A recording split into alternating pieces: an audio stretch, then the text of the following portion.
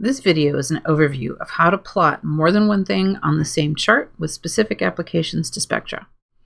If you've tried to upload a spectrum to the IRSA Viewer tool using the Catalogs tab, you may not have been terribly successful. If you just, without thinking too hard, try to upload a table, it may in fact grab the first two numerical columns from the file, and that is not a terribly helpful plot.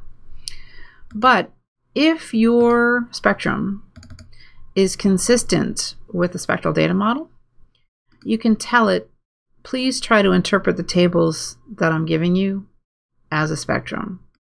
And when you do that, things look a lot better.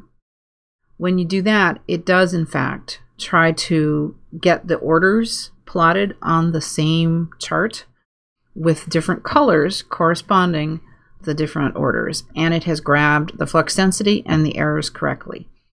Now, it is still struggling a little. You note that it's grabbed the wavelength correctly, but it's printed for you a helpful nu rather than a lambda, and it understands that the units are actually in microns. It understands that the units here are in Janskys, in fnu, and it has in fact put all of the orders on the same plot. So that's good. Let's get rid of the incorrectly loaded table so we only have the good table in here. Let's get another spectrum in here. This is the same object, a different observation. So we've got now two different spectra in here. What if I would like to get them both on the same chart? Let's pin this chart. Let's go to this one, and let's pin this chart. So now I have two pinned charts, one from this table and one from this table over on this side. Over here, I'm going to do combine chart. Now, this one you can see in the background, this one is outlined in orange. And so it knows that this is the one that I've selected. And it's asking me, do I want to combine this second chart with the one that I have highlighted? And if I want to, I can change the legend for the orders, but I'm just going to go ahead and do it. So now I have a combined chart. Let's do one at a time because it's easier to see. Now I have a combined chart which has all the first four orders from the first one and the second four orders from the second one, all on the same chart. So that's really useful because it allows me then to compare the two spectra of the same object on the same chart. You can also do that in slightly different contexts.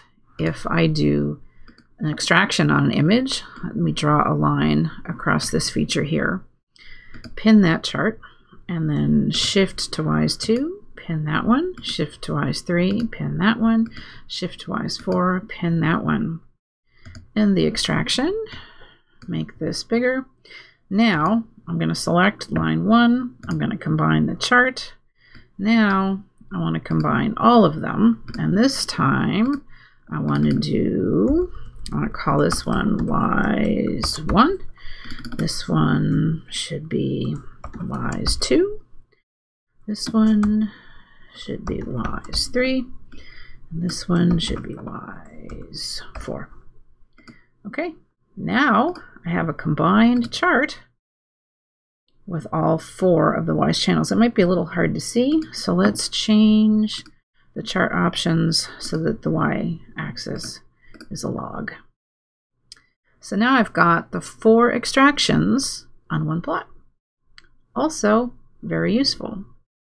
So here I've combined things that aren't spectra onto one chart, and it's done so without complaining. If I go over here, because it understands that these are spectra, it's not going to let me change the units or the columns because it's trying to follow the fact that these are spectra, and it's trying to get the errors propagated appropriately and all the rest of it. So I have a little bit more flexibility when I'm trying to combine things that aren't spectra, at least in this current release of this tool. More improvements will be coming soon.